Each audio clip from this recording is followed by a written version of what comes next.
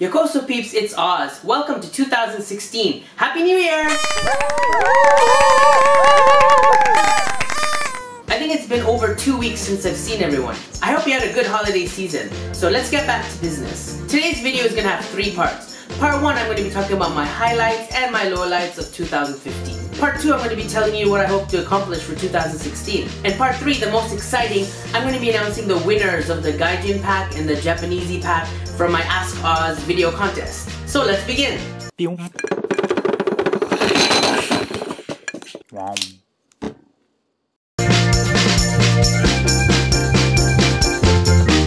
tell you the truth, 2015 wasn't a good year for me. As much as I want to focus on the positive, 2015 had a very big shock for me. My friend Pat, who I became friends with when I first came to Japan, we were close and we lived in Nagoya and we hung out for about 4 years. I even lived with him for a few months while I was between jobs. I went to his wedding in Chicago, and after I moved to Canada and then Hokkaido, he was in Chicago and we didn't really talk so much. Maybe a Facebook message here or there. In March, I found out he had been battling cancer for about a year, and 3 or 4 days after I found out he was sick, he passed away. I didn't really talk to him for the last couple of years of his life, and I didn't even know he was sick. And yeah, it was just, it hit me really hard. But it did give me a big push to live life, enjoy every moment, and appreciate everyone around me. So yeah, the year started out pretty down, but I have to focus on the positive, so here's some of the highlights. I did get to see a lot of Japan this year, especially since I was on a TV show called Tokoro-san no Nippon no Deban, and I was on about, I don't know, 5 or 6 episodes, and each time I got to go to a different place around Japan and see the sights. Aside from traveling with the TV show, I also did a little traveling of my own around Japan. I went to Yokohama and Enoshima Island, I went to Nikko, I went to Kyoto with my cousin Anil. I even went snowboarding for the first time. Traveling around Japan actually gave me a lot more interest in Japan and Japanese culture, but at the same time it also made me homesick. So in 2015, at the very end, right after I finished the last episode of Ask Oz, I went to Canada, to Toronto, to my hometown. I could see my friends and family that I hadn't seen in a while, and I could enjoy some of the stuff that I missed from Toronto. I'll make another video about that another time. In terms of YouTube, I had a lot of bad luck in the beginning of the year. My computer crashed. So a lot of the videos in the beginning of the year were made using my iPhone. However, most of the money that I got from the TV show I used to buy a new computer. Then my camera that I was using for so many years to make videos on YouTube got splashed by a whale. And although I didn't have a lot of cash, I decided to use my credit card and I bought a really nice camera. And right after that, my iPhone cracked and it died. I was phoneless for a while, but thanks to my friend Victor, or Kanto Kitsune, he let me borrow his smartphone he wasn't using. I think the biggest change in my YouTube was I left Fullscreen the network and I joined Yummy Japan the network. For the 2 years that I've been with Fullscreen, I didn't get much contact from them, I didn't get any help from them, and I just felt like they were just taking money from me for no reason. And although Yummy Japan is a new network, I'm still learning the ropes, I feel like they do pay attention to my channel more, and they are trying to figure out ways to help my channel grow. I felt like this year was a good stepping stone to try to build a foundation for my future. Speaking of future, let's talk about this year, 2016.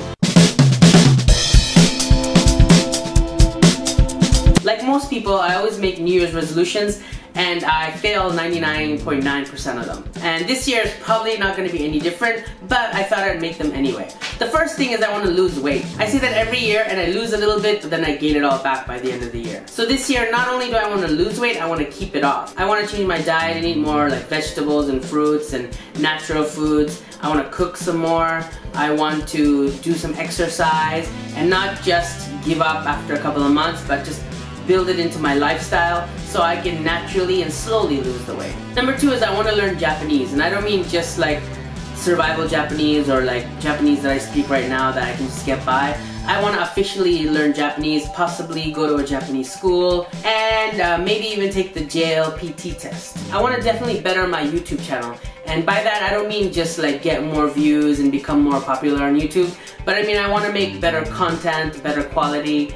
I want to improve my editing, I want to improve my speaking skills, and just, yeah, make better videos so more people can enjoy them. I want to go to more onsens. I don't really like hot water or naked men, but sitting in an onsen in hot water and enjoying like the Japanesey garden views they have, and just sitting and relaxing and thinking about life just really relaxes me. And last, something that I haven't been able to do for many years is I want to be able to save some money. There's always something that goes wrong in my life and requires a lot of money, or there's always some kind of job change or apartment change or city change that always sucks all the savings that I had. But I hope this year runs a little bit more smoothly and allows me to save a lot more money. Whew! Alright, done with the serious stuff. On with the contest. So originally I was only going to give away one Japanesey pack to one of those people. However, thanks to my friend and fellow YouTuber KG79, he was kind enough to donate a Japanesey pack as well. So I'll be choosing one winner for the Gaijin pack and 2 winners for the Japanesey pack. So for the Gaijin pack, these are the list of people that I've entered. I wrote their names in small little pieces of paper. I'm going to put them in there, and I'm going to choose one for the Gaijin pack. So the winner of the Gaijin pack is Akaito59. Akaito59, I'm gonna send you a Gaijin pack. Alright, and for the Japanesey pack, here are all the people who entered.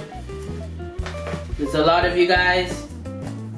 So the number 1 winner of the Japanesey pack, winner number 1 is Kyle DeWitt. Kyle DeWitt, yay, you're the first winner. And the second winner, thanks to KG79. Check out his channel and his videos. We just made a video about English teaching on his channel, so check that out.